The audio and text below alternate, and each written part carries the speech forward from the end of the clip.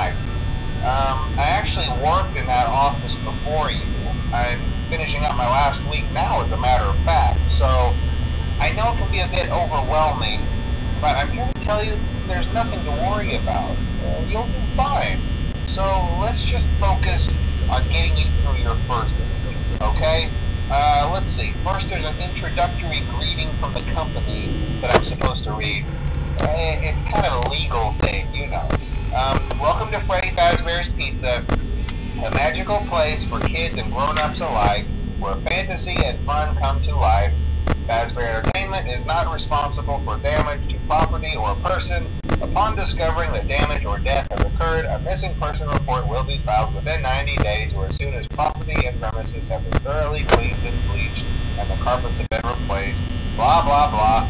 Now, that might sound bad, I know, but there's really nothing to worry about. The animatronic characters here do get a bit quirky at night, but do I blame them? No. If I were forced to sing those same stupid songs for 20 years and I never got a bath, I'd probably be a bit irritable at night too. So remember, these characters hold a special place in the hearts of children and we need to show them a little respect, right? Okay. So just be aware, the characters do tend to wander a bit. They're left in some kind of free roaming mode at night. Something about their servos locking up if they get turned off for too long. They used to be allowed to walk around during the day too, but then there was the bite of 87. Yeah, it's amazing that the human body can live without the frontal lobe, you know? Now, concerning your safety, the only real risk to you as a night watchman here, if any, is the fact that these characters, if they happen to see you after hours, probably won't recognize you as a person. They'll most likely see you as a metal endoskeleton without its costume on.